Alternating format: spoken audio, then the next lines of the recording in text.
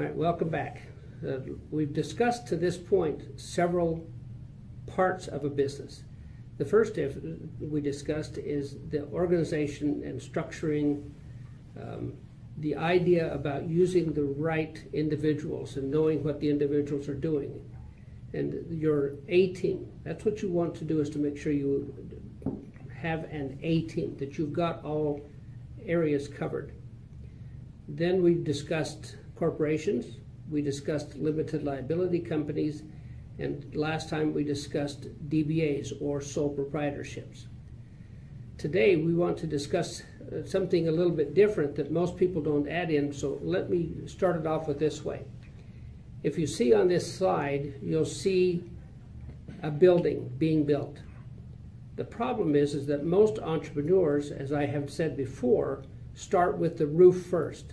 They think it's because they call themselves a business, or they call themselves a corporation, or they call themselves a limited liability company, that that's what they are, which is far from the truth. You want to make sure that you not only are called that and that your title says that, but that you act that way, that you manage that way, that you are operating like a business. One of the things that most people don't take into consideration is that building a business is like building a house. You have a side to the house. The first side that you have will be the legal side. And a lot of people pay a lot of money to attorneys to go ask the attorney what they should do. And they'll get some sort of advice. Many times also that they don't even ask an attorney. They'll say, my brother-in-law told me to do this. Or I have a friend who's an attorney that said this is what we should do. But a lot of people will actually pay a lot of money to an attorney. Then they say, oh, I forgot, I have to also take into consideration taxes. So the next wall is the tax wall. And we discussed that just a little bit at the beginning of this operation. Then the third wall is one wall that they don't take into consideration, and that is the estate planning. If you're going to do a business, what happens if something happens to you? What happens if unexpectedly you're called back to heaven or wherever else you're going to go to, right? What does your family do? In most cases, most families aren't prepared for this in the business sense. In the business sense, they have a last will and testament, and they think that that's going to be sufficient. But that doesn't always cause smooth transition. You want to involve your estate in that smooth transition. You want to have a firm foundation. You want to have all the walls together, and one of the walls ought to be your estate. And you need to have your estate be one of the owners, not the only owner in every case, but one of the owners of all of the businesses of one type or another. And so let's talk about that family estate. We suggest a trust. These are the businesses that we discussed last time, or at least we've discussed most of them in one sense or another. But we want to not have you not forget the family trust. Now there's two types of trusts that we deal with. There are several different types of trusts. One of the things that we recommend is that you don't have your trust be a business. A business trust will pay more taxes than a corporation will. The tax rate is higher for a business trust. There are many types of trusts, but what we're going to do is talk about two different types of trust. The first one is revocable or living trust, and the second is irrevocable or non-changeable. A living trust can be changed, a revocable trust cannot. So let me tell you a story. I was teaching this class several years ago in California, and we were talking about trust as we are now. One of the guys raised his hand and said, "It doesn't make sense to me." He said, "I went to jail once and they took everything I had." And I said, "That's because you had a living trust. A living trust does not protect your assets. A living trust can be changed and can be moved around. And we'll talk about the individuals that can do that in a second. A living trust is great for management, and it does fulfill the idea of having the estate involved, so it's a lot easier to manage. However, irrevocable trust, meaning it cannot be revoked, is not a living trust.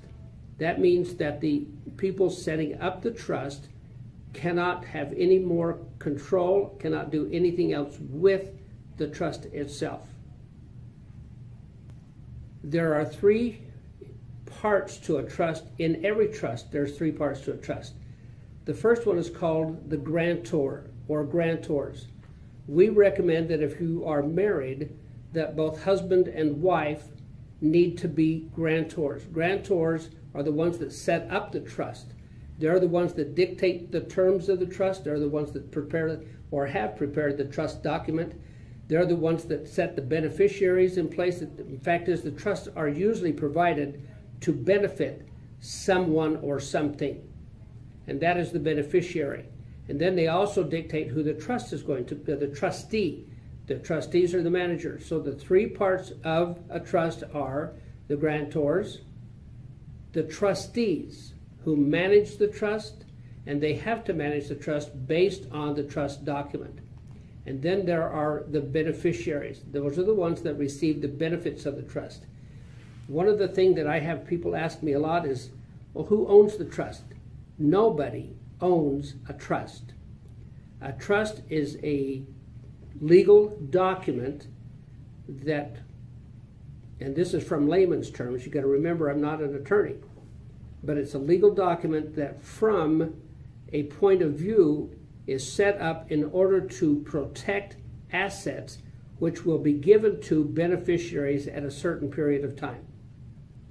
And the trust then puts the assets in trust. The grantors put the assets in trust, but nobody owns it. Grantors can make changes to a trust if it's a revocable trust or living trust. They're the ones that determine what the assets are going to be, what the assets are going to be that's going to be protected. They put in place the trustees, and they're the ones that dictate who is going to receive the benefits of the trust and when and how. The trustee then manages the trust in order to be able to protect the assets for the beneficiaries. They're the ones that are there by request of the grantors. Now the grantors can pay the trustees, or the trustees can just do it because they're nice people. And I know there's a lot of nice people out there. So most times trustees are not beneficiaries. They can be, but most times they are individuals that protect assets for the beneficiaries, and they do that because they're a family member or they're a good friend. It's like being the executor of an estate. But this is an organized estate, so to speak. It's a trust that takes care of the assets of your estate. Your estate is what you leave behind when you go to the other side. The beneficiaries now get to receive those things. And so the trust oftentimes will actually hold the assets in title, or at least have assets transferred using a transfer document or a bill of sale or some sort of a deed that actually puts it in place. A revocable trust, like I said, can be changed.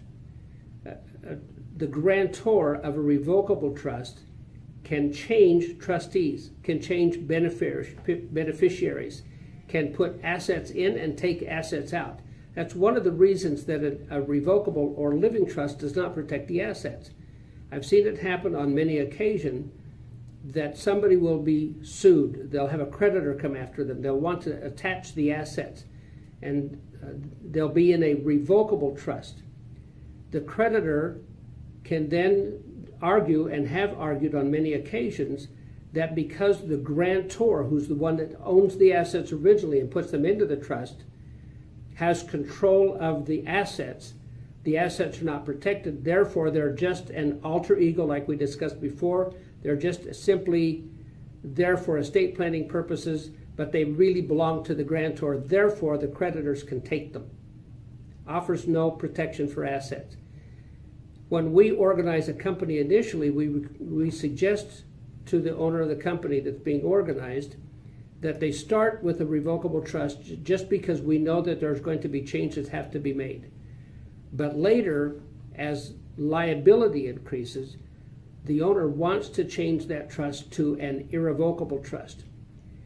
Once an irrevocable trust is funded, funding meaning assets, either cash or some other asset, are then placed into the trust using the proper documentation. And a lot of times, if you're going to transfer property, quitclaim deeds are not the way to go. That's been overturned and kicked back many times, especially by the IRS. So the grantor needs to have a vehicle to be able to transfer assets into the trust. That's a legal transfer document that shows that it's done with some forethought. But once the assets are in the trust of an irrevocable trust, the grantor loses control. Now, according to our trust attorney, a few years ago, there was a new law implemented, which I think is a marvelous law. The trustees are the ones that manage the trust. They're the ones that protect the assets to take care of the beneficiaries. But what happens if something happens to a trustee? What happens if a trustee becomes incapacitated or doesn't do a very good job, or something challenges the integrity and the ability to have that trust in place?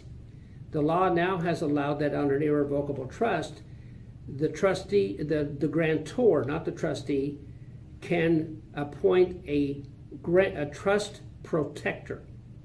The trust protector has nothing to do with the trust. It's not a trustee. The trust protector is there to protect the integrity of the trust. It can make changes.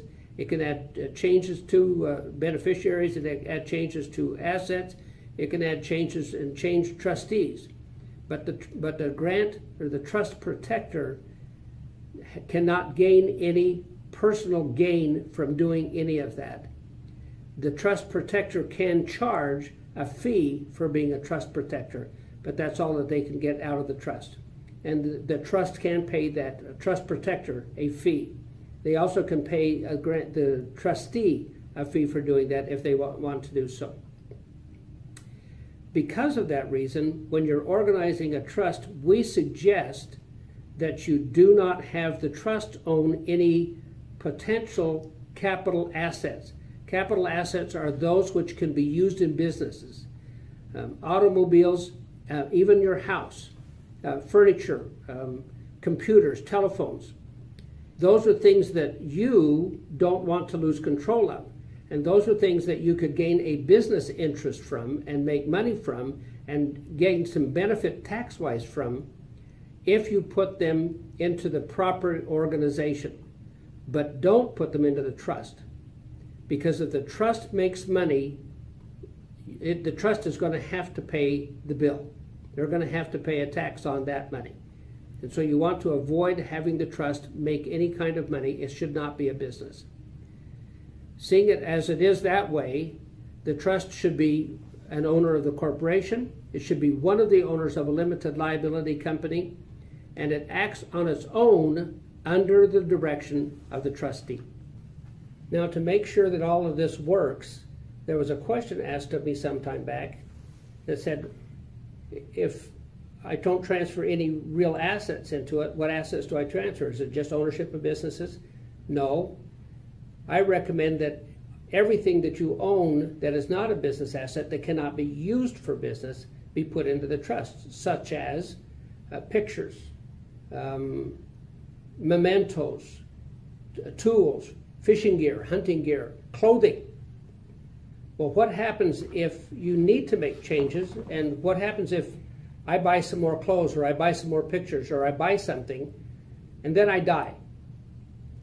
Well, one of the other things that we recommend is that with the trust come a pour-over will, P-O-U-R, just like a pitcher of water pouring what you own into the trust. The pour-over will is different from a last will and testament, because a last will and testament, all wills actually have to be probated, but a last will and testament can be challenged. It's going to take a lot of legal action to be able to gain the money that you have due coming already. But if you have a pour-over will, because the trust already is one of the owners of the business, if you die, and your spouse dies, or both of you die at the same time, what you own automatically pours over into the trust as though the trust owned it from the beginning. So the transition is smooth, the probate is minimal, and because of that, if there are things that you forgot to transfer into the trust by legal document, upon your death, it automatically transfers over.